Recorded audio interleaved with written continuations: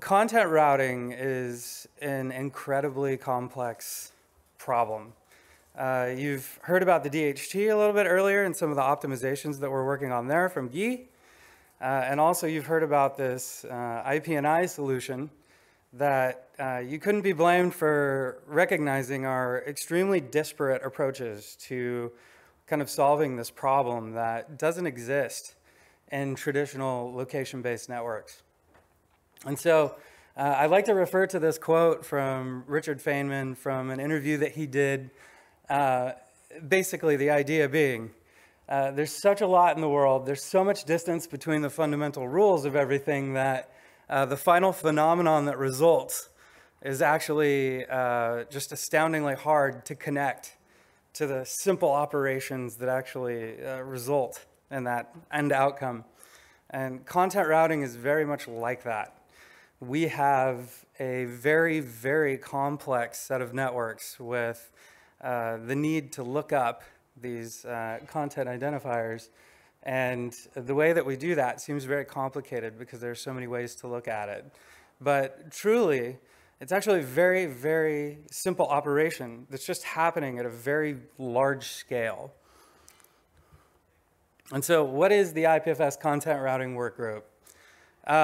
We're kind of a dialogue-driven focal point for discussing these problems and looking at both simultaneously the immediate execution of all of these things that we've talked about today, getting these out into potentially Kubo or addressing content routing discussions for like DHT optimizations, delegated content routing API design, all of these immediate executions that are ongoing.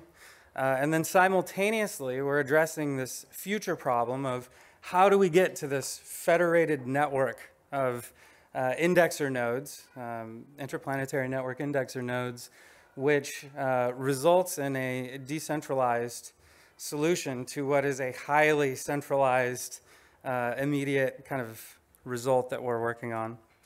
So we're the place to talk about these things. Who makes up this content routing workgroup presently? So I've kind of got a group of folks here that are consistent contributors to it. It's the IP&I team, the IPFS stewards, ProbeLab, and the Bifrost team, who does a lot of testing support for us, but also who enables us to actually roll a lot of these changes out or test them in the Kubo nodes or their clusters. And then we occasionally have guests that visit from IRO, the general public, or just generally like independent contributors that are interested from the IPFS side of the house. But ultimately, these meetings are actually open to the public. They're all recorded on YouTube. So if you'd like to go back through historical ones and kind of see the things that we've discussed or understand like a little bit of context and how we approach these problems, you can go back and like recreate all those discussions as well as all of our notes, which are shared publicly on Notion. So why should you care? And what is the current state of content routing today as we discuss it? I think Mossy's already really covered a lot of that in his earlier talk, but I'll just kind of recapture that just for context here. We've got the DHT, which is old reliable. It's chugging along, and you can count on it to persistently be there and do what it's intended to do. We can always rely on it. This is one content routing system that provides a peer-to-peer functionality. The Hydra boosters still exist presently. They're operating as a bridging function right now, so they're passing content. And then you've got the Interplanetary Network Indexer, which exists as a standalone instance, sid.contact, which you can refer to. But additionally, there are actually 7 of these instances running globally. I'll show you a map in a little bit, which highlights where those actually physically are right now, that you could theoretically refer to be performing lookups. So they are available. A look forward for the sid.contact instance of the Interplanetary Network Indexer. We're presently working immediately on our double hash value store. So We're going to get an in-depth look at that with Yvonne's talk a little bit later today. Something we're really excited about. This presents a use case for privacy that will actually be able to obscure a bit what exactly people are doing on our network. We don't want that to be like necessarily externally visible. We want people to have the option to choose whether or not they, want their traffic, essentially monitored. We've got some monitoring of index operator instances. So I mentioned these 6 other instances that are publicly available. Right now, they're all going through the process independently of synchronizing the ad chain that we use to provide lookups at sid.contact. So all of these indexer instances are currently at varying states of the ingestion process. Some of them are very close behind us, and some of them are further away. But I wouldn't blame any of you for not knowing what the state of any of those is, because we're not advertising that to the broader community. You can't see what the state of synchronization is across these instances. And so a next big step for us as we approach this longer-term goal of having a federated, distributed mesh of network indexers that you could refer to for lookups is to understand exactly what the state of all these are. And then only then could we actually approach solving these problems of weighting or reliability or what the different responses are that you might get from one of these. And then additionally, we're working on this edge node service. Masi mentioned the caching problem. The idea that the closer we can get a reflection of this index, this key value store that we present for you to be able to perform lookups, the faster those lookups might be. And so we have the Saturn network. The CDN is really broad. It's a deep network. And we have the opportunity to deploy an edge node service to that network and take advantage of the fact that we have this highly distributed network to get lookups as close as possible to reduce network traffic across this entire network. And then so what does this look like? That's the IPNI in relation to this broader, more disparate problem of content routing. Content routing crosses several teams. And so we've got, I mentioned ProBlab, Bifrost, the IPFS stewards, but really the problems that we're solving actually affect almost everybody. Everybody that's using the network is impacted by the decisions that are being made during these discussions of the content routing process. So some of the closer term stuff, I think Guy mentioned he's working on this DHT refactoring. Maybe a broader way to look at that is the optimizations of the DHT, because you also heard Masi kind of discuss a little bit of optimizing the speed and the efficiency with which the IPNI can leverage the DHT. There's a broader conclusion there that if we take all of these sources and we're able to optimize them, that ultimately we can leverage the DHT even better than the way that we do now. There's also the concept of delegated content routing puts. So another thing you might have heard Masi mention was that we've highly optimized this, this pathway for ingestion, but ultimately we really want to get to the point where we can delegate the function of putting information into this system. And so that's work associated with that we would like to address as a group. And then there's bit-swap provider search delays and peer routing optimization. There are other opportunities that have nothing necessarily immediately to do with the IPNI, but ultimately result in a better content routing experience across the network. These are the types of discussions that you're going to find happening in this content routing workgroup. And then ultimately, kind of at the tail end of this, the direction that we're really going as a group with all of these teams is that we want ambient discovery of these indexer instances so that we have this federated network of indexers that exists to serve the purpose of the whole network, so that you always consistently have a place to very speedily and efficiently look up information anywhere on the network. So what does it look like right now? These are actually the instances of the IPNI that are running. They're all in different states, as I mentioned. So we have a very heavy presence here in North America. Probably it's good, but really ultimately what we want is we want this map to be broken down into zones that service the lookup frequency. And so we will be making a very intentional push to find folks that are interested in operating an indexer instance in South America, Africa, the Middle East, Europe, so that we have more representation closer to where the lookups happen, as well as we have both Australia, which we recently added. We're very excited about that. They're actually pretty close to ingesting the ad chain, and then our friends in China here. So what kind of discussions can you expect to find in the content routing workgroup in the future? This is my pitch to you to actually potentially join this workgroup, listen in, contribute your ideas.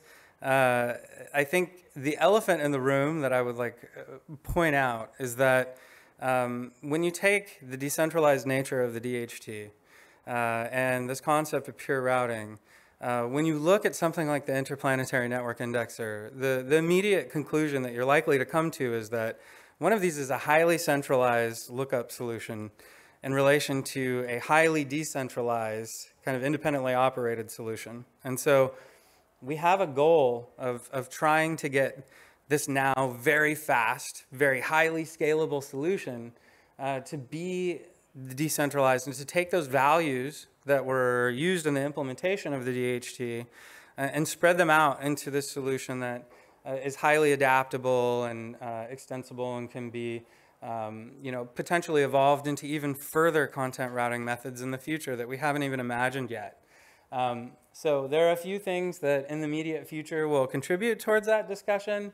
We've got index operator discussions and feedback. So we have all these folks running IPNI instances right now. We need to build those relationships in a way where we're able to start handling traffic with them, that we figure out what our incentive solutions are going to be to justify them running these instances.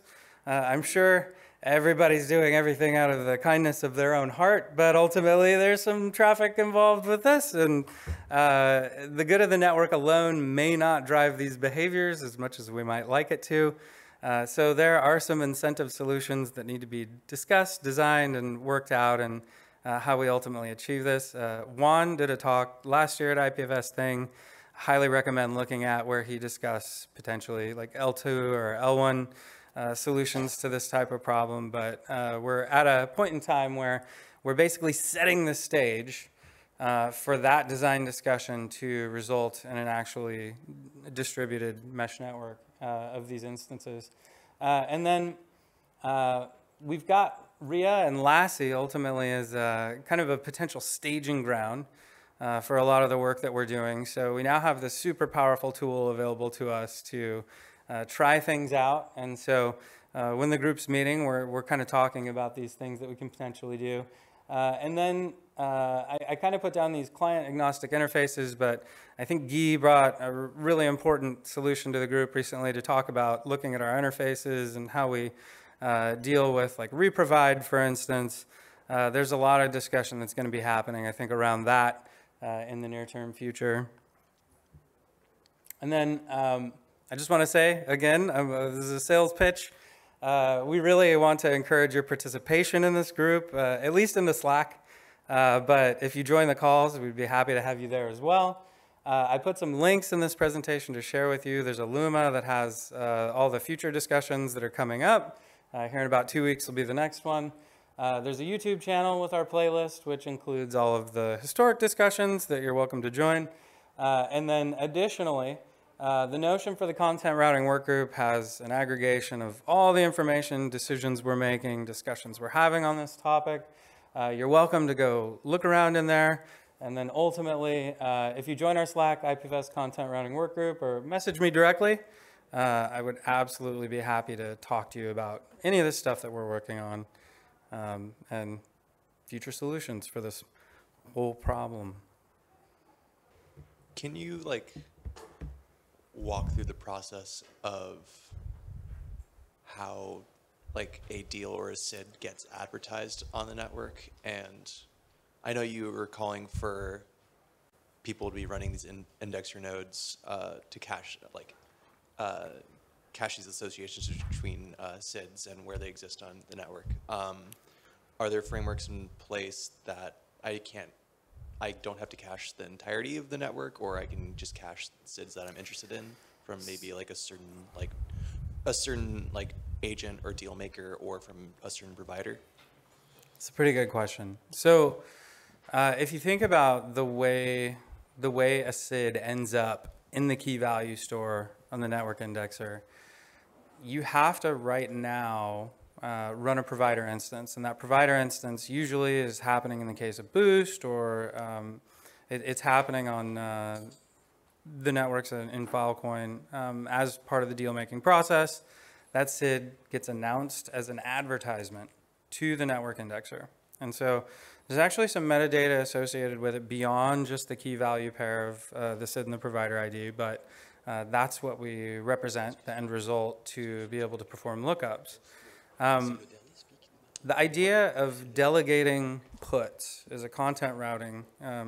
That's the idea of creating like an API that's an interface that potentially you could perform these advertisements through like an HTTP payload, for instance. And so that's part of the process that we're working towards, is how do we disaggregate these solutions that we have to get your content onto the network indexer. And so in the future, it should be much easier to do. Another work stream that we're approaching right now is, and we need a lot of help from our partners on the IPFS side of the house, is to ultimately get IPFS nodes to potentially, or some iteration of IPFS nodes, to be able to perform these advertisements explicitly on their own without necessarily needing to run a provider instance independently. And so this is a work stream that is not presently underway, I would say, but it's in the design decision kind of process where we're talking about ways that we might go about this. And then another, I would say, like novel approach that you can take, so there's kind of a few layers potentially, is through the IPFS implementation, just by virtue of leveraging that specific IPFS version, you can advertise through that method. So that is actually how the folks at NFT Storage and Web3.Storage are presently announcing their IPFS additions to the network to the indexer. Did that answer your question?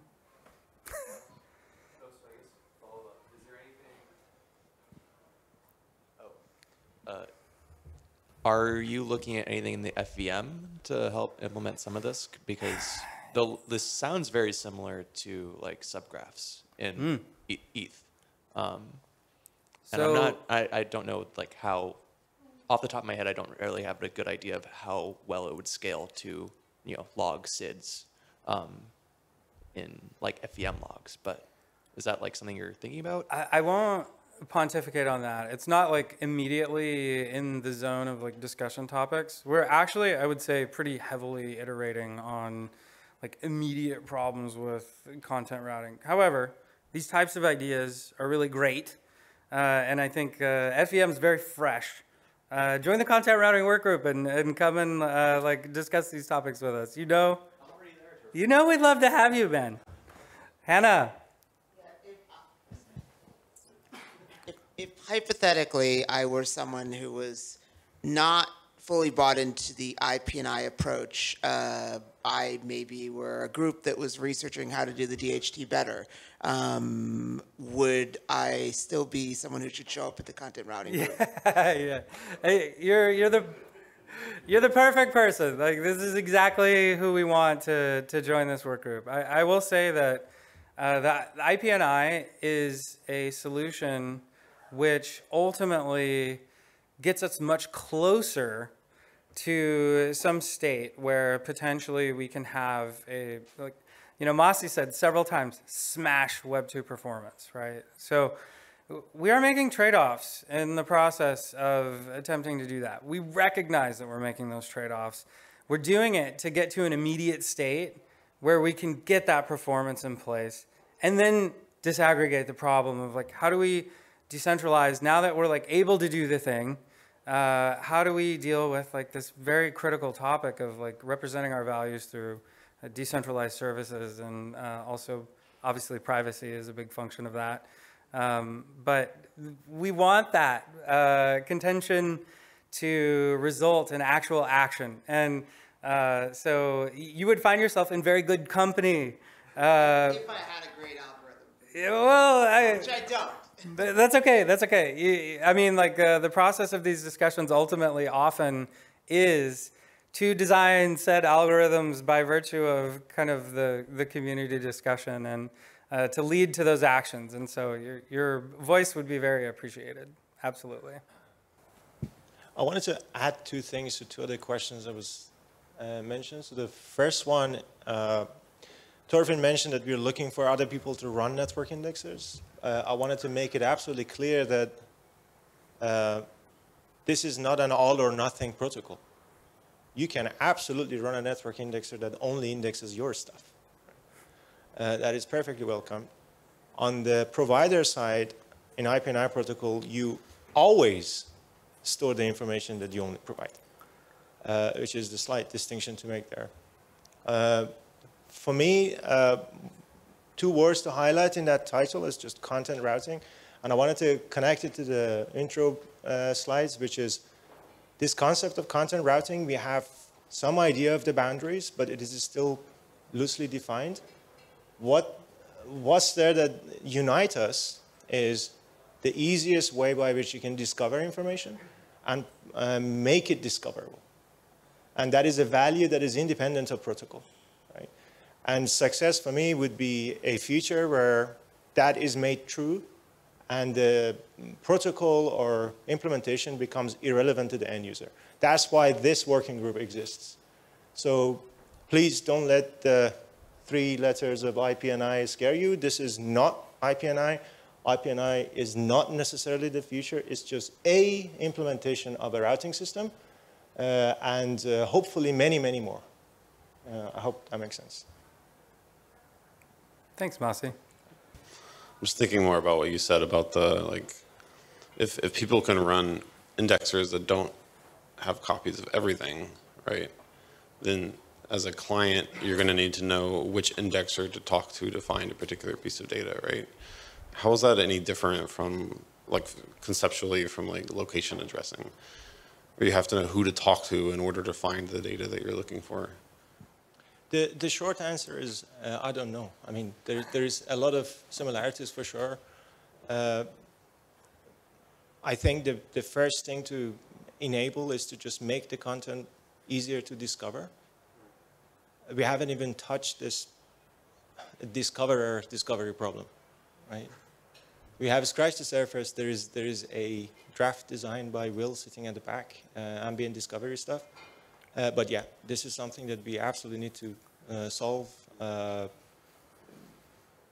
It is slightly different in the case of IP&I because of the way it works. But I totally see, again, multiple discovery mechanisms through the DHT to then pass you on into nodes that then have the content. And the fundamental idea there is that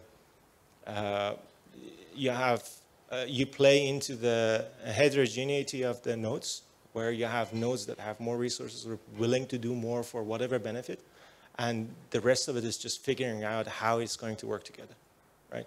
That is different from the purist view of the DHT, which is everybody's flat, nobody's more important than anybody else, and you know that's fantastic for resilience, but there's just more different use cases, and to me it occurs to me that there is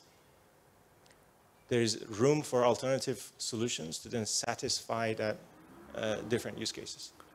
The trick, of course, is to make it all work together. I think the double hashing stuff is a great intro into making sure that all these systems actually do work together, because we do not want to break routing from DHT to IP&I as a result of making it more private. So to me, that is a really great exercise to make sure we've got the interfaces right. I know there are talks later on about what the interfaces are going to look like. It's the beginning.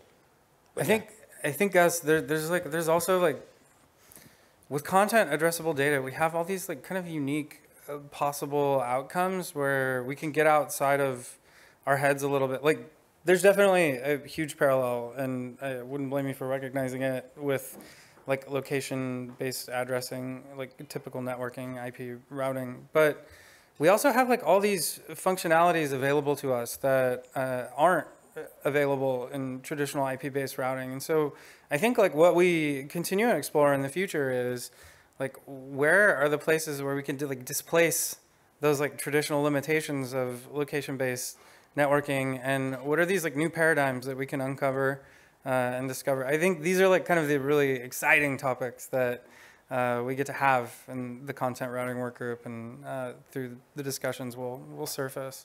There's just feels like there's a lot of opportunities. Yeah, I wanted to be clear that I'm not criticizing for using. I actually like location addressing. Yeah. So like that's the thing that enables scalability. It's basically like sharding and stuff like that, right? Sure, so like, sure. learning how to deal with it, I think, is an important problem. So I'm with you there.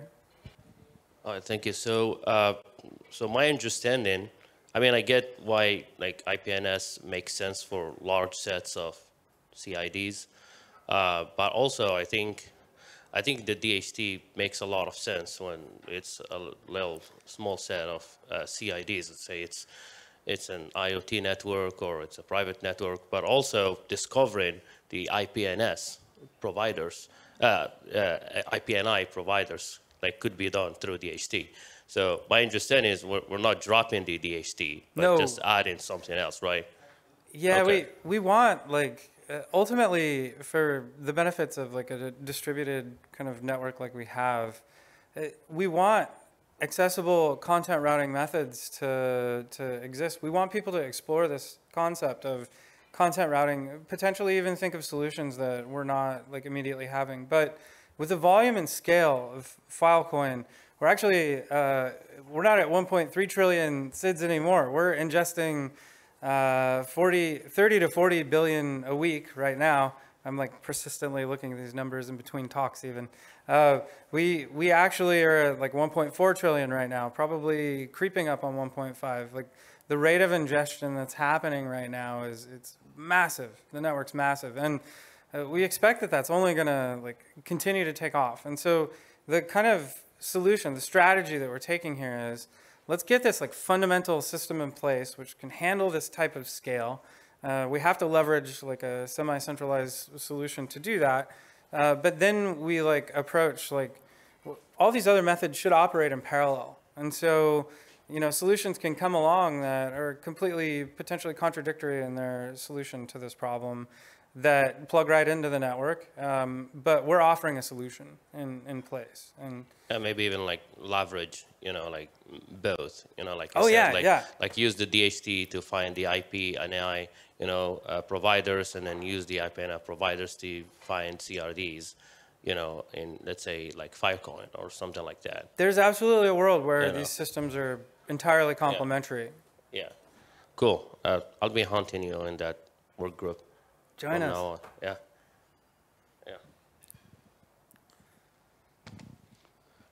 I think at the same time that we imagine, and there is this reality of many different content routing things, that there also are user desires where end product systems are going to move towards low latency in order to compete with Web 2 and so forth. And so there is a pretty strong push that we'll get from applications for that resists these cascade-like things, and having, you know, the location service or the I'm going to have my index of my own content, where I think in the same way that we've seen with cassette currently, it leads to then decisions of, are we waiting for that? And those things will end up as lower tiers, if nothing else. So there is this pushback towards, you know, how much can you get, where you push it left, I think was a metaphor that Masi used earlier. into the immediate systems that users are querying. And so I think there's a couple things there. One is if you're running instances of, or an instance of IPNI, one of the things that that IPNI is doing for you is making car archives of the processed index and so forth, such that it becomes easier to share that and push it left to other instances, rather than just having your own content routed thing, although you get that now very quickly within your domain. But it lowers the barrier, hopefully, for that becoming just part of the broader network. And so I guess I'm still hoping that we don't end up with lots of location addressed subnetworks, but rather can design systems that allow for the true content addressing where stuff that is going to be public, where a user that wants it is close to them, and that you don't have to go back to a growing and unbounded number of potential providers. Thanks, Will. This is a really important point, and this is something that we will deliberate on continuously in this work group. That's what this work group exists for, is to have these types of discussions and to define the pathways that we take. All right, well, thank you, everybody, for listening to me talk.